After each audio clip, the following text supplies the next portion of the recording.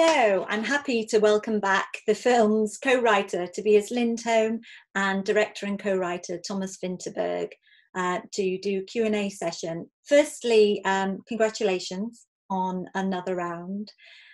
You have worked together on several films, as you mentioned in your interview, in your introduction, and you've worked with many of your cast and crew before.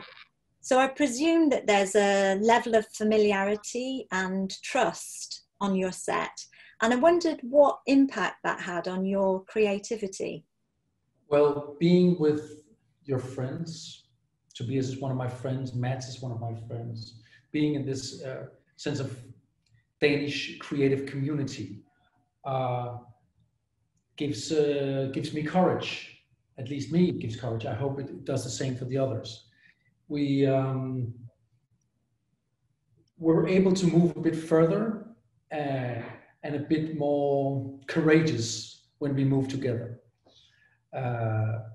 Also, it's interesting to challenge your actors if you know them really well, if you admire them, and if you're still curious about these human beings. There's a sense of collaboration which extends all the way deep into the character, I guess. Writing the screenplay, knowing who we are writing to, which actors, is key. So when we started to write, and we knew that we were writing for these four actors, helped us a lot. We know what they can do. Thomas knows where he needs to challenge. And in many ways, that's extremely helpful. And then, of course, to share lives as we do, and to create a film together always demands honesty, and it's easier among friends. So in many ways, the process was kind of easy. That doesn't mean that it's easy to make a movie like this, but at least you can get rid of your fear. You are among friends, so you can let go and just give it your best. And in my case, I mean, I came out of the Danish Film School 10, 12 years ago, and the first Danish director who called me was Thomas, asking me and inviting me to co-write Submariner with him. And I was lucky then, and I'm lucky now that I'm still part of these movies and of this group of people here in Denmark that are still together and still making movies together. I was looking back at an interview that you gave, Thomas, in 2016, where you mentioned that you'd been working on an alcohol project with Tobias for quite some time, even then. And I wondered if this film had an unusually long gestation period, and if so, what were the challenges of this particular project to bring it to screen? Well, Tobias and I and another colleague of ours met over months and years trying to crack this, drinking Coca-Cola Zero and going back to our sort of rational lives. But at some point, we ran into this theory from the Norwegian philosopher, thinker, psychiatrist, who claims that human being is born with a little bit of alcohol too little in the blood. I don't know how to translate that into English. He claims that you should be born with small doses of alcohol in the blood because it increases creativity and it increases courage and stuff like that. I guess the theory that you've met in the movie, you've just seen. And that sparked things forward for us. Also, the idea of putting this into a school helped us tremendously and dramatically, and also having time in our calendars from other projects made it possible to make this movie. But it's normal for us to have an idea boiling for some time, for years, and then at some point, if it's strong enough, this idea, it will materialize itself into a movie. And I guess that mentioning already back in 2013, forced us to make this. Thomas had promised the world a movie that celebrated alcohol, and I think the world wanted that story. So we were we were obligated to find the time and sit down and do this. And then reading this theory resonated right away, I remember days in my small cabin in the forest with my 3 children, realizing that I'm a much better father after the first glass of wine around 5 o'clock. And during the summer, that 5 o'clock becomes 4 o'clock, quite easy. And after a couple of weeks, it becomes 3 o'clock. And there's just a truth to it. It's not the answer to life, but there's a truth to how domesticated, how civilized we are. And maybe all that controlness and all the control we take of things, maybe it was a reminder that it's positive to let loose and just become a playful person once in a while again. And maybe that's why we use alcohol. At least that was the theory. And I just felt the truth in that right away. And I thought, well, let's make an honest story about that. And we talked about that. How can we undress and just honestly admit how our lives are and how we need to defrost ourselves from this rigid control. Just to go back to something that I think Tobias mentioned, you said that when you're writing, you often write with particular actors in mind. And I wonder if once you know who your ideal actor is, whether or not you completely write the part for that actor, or whether there's a kind of general character that you create. So for example, in Another Round, was Mads Mikkelsen always going to be your Martin, your main character? It was such a long time, but as I remember it, and correct me if I'm wrong, we hoped that Mads would play the part. So we wrote it for him. We took a chance and we wrote it for him. And then as soon as he got involved, it was easier because then we could speak to him about it. He is also a person who can identify with the lives we are portraying. And therefore his knowledge was extremely important for us. And he can dance. And then he can dance. and that's a certain quality. No, but they've seen the movie, so we can spoil it. That's correct. He can dance, and Thomas had a big fascination with Mads dancing, and we all know that Mads is a great actor. So we are always aiming for the stars, and yes, of course, we would write this part for Mads and nobody else. And was the dancing always an element of that character? Because it's trailed from quite early on in the film that, you know, he has the moves, he used to be a dancer. Was that always part of your character of Martin that you developed? It took some convincing, you know, particularly of Mads, because he was obviously nervous about this. It's been many years that he hasn't been dancing. Because he initially trained as a dancer, didn't he? He's been a professional dancer, and every move in the movie is done by himself. There's no dance doubles or anything. And he felt 25 again, but only for a couple of hours. The next day he felt 65. but we always knew that we wanted this sense of a catharsis at the end. We wanted him to fly. We wanted someone to die and someone to fly, because we don't want to give the answer. We don't want to be moralistic. We don't want to be crazily celebrative. We want to investigate this alcohol thing, and therefore we always wanted 2 solutions. We wanted to give a feeling that this can create a renewal of a life, a revelation of sorts, but also that this can be fatal. So he had to end in some kind of ecstasy. I think that I was, from the beginning, early on, against the idea of the dance. I couldn't see how we could make that work. I thought that it was, I just did kitsch, and I didn't really get it. I got the idea that we needed to end him on top of things, reborn, ecstatic, celebrating. But it was definitely Thomas's vision that to use Mads's talent and training as a dancer to do this. And I was not into the idea in the beginning, but as we have done in all the movies we've done, slightly I get convinced by Thomas's ideas when they are good enough. And in this case, it was definitely, now that I saw it after the editing, it's a wonderful ending that I wish I could take the credit for. I was very interested in what you said, Tobias, that you were only convinced at the editing stage. Were you unconvinced all the way through that that was the right thing to do?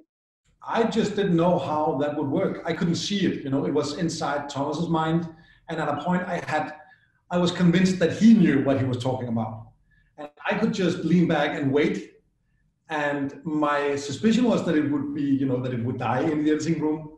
And what I realized seeing the movie was that it was the perfect crown on the movie. It was a perfect way of celebrating and saying goodbye to Martin, to Mads' character.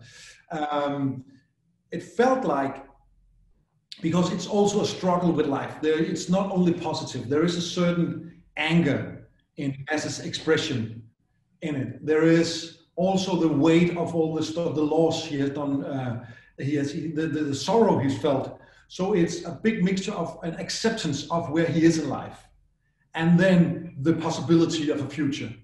And I did not hear that or understand that out of the dancing idea, but nevertheless, that was exactly what was served to me in the ending. So I am very pleased.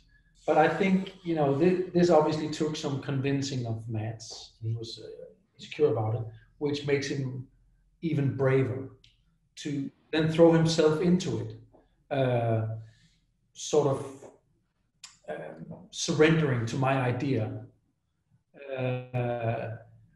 Also tells the story about the community that we have. This is a man who says, okay, I trust in you, Thomas. And then he just jumps into a dance in front of his world audience, which I think was very, very, very brave of him. It took the right music. It was really difficult to find the right music. I'm really interested in where you found many of the tracks, but particularly What a Life by Scarlet Pleasure, which is the track that Mads' character Martin dances to at the end. Where did you get that from? Well, to be honest, it was my wife. Ah. I was all over the world trying to get really, really expensive rights, and she just kept on playing this song for me from one of our local heroes, Scarlet Pleasure, and it has the sort of sense of rebelliousness and the party, and yet the seriousness and the sense of being drugged by life. And it's got all these things in it. So I don't know why I couldn't see it to begin with.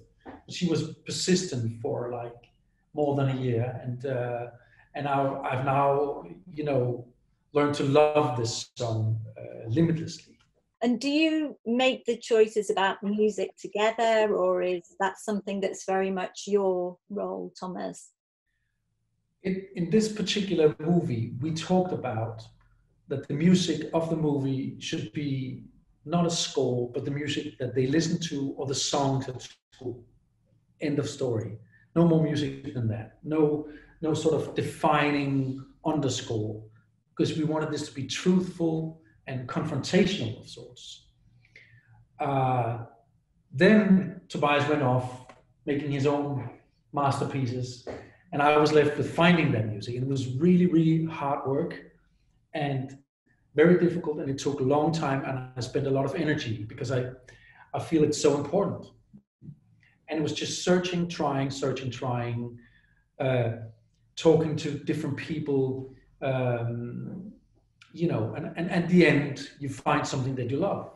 We worked early on in, you know, talking about music, because music is part of the drinking ritual. I mean, when we party, we drink and we listen to music and we dance around. So it's part of getting drunk. So we would talk about not specific numbers, but more how will music be part of a movie like this. We had all sorts of ideas. We also discussed to have no music at all in it, and writing scenes with our main characters with headphones, moving around, drunk, listening to music, watching them listening to music, but not presenting the music they were listening to. And finally, Thomas came up with the idea of one of our guys being, since he was a music teacher, we could have music with the choir and the traditional school music, and then there would also be the party music that is part of the celebration and the drunkenness. So and that became it. And I think that the final song, I had never heard it before, to be honest. But when Thomas played that for me, I was convinced that it would fit perfectly. It is very, very well found by Thomas's wife. Your cinematography is really sensitive and quite expressive in this film. And in many of the scenes, the camera seems to sort of gently sway, and then at other times almost swaggers with them in a kind of drunken fashion. I found that really effective, and I wondered if that was something that you'd planned to do. Is that something that was in the script or something that developed as you went along? And how far did you feel that you were going to push that? Well, this entire movie is handheld, but it's handheld by a young, steady guy. So at the point you can't see it, and obviously, well, this cinematographer Sturla Brandt Grøvlen, who just shot another beautiful film called Wendy, which will have international release very soon, is extremely sensitive, and he picks up the vibration amongst the actors in a way that I find deeply fascinating. He's a true artist. So this is a flavor of sorts that we've added to the movie. And of course, we talked a lot. We talked about what concept to follow, how to follow the alcohol concept, and how to follow the situations. And we wanted to create a distorted life with noisiness and grayness when they were sober. And then when they started to drink, things became smoother and easier and opened up and crystallized. And so we wanted to go with that experience of drinking. And then obviously, that's the beginning of the drinking.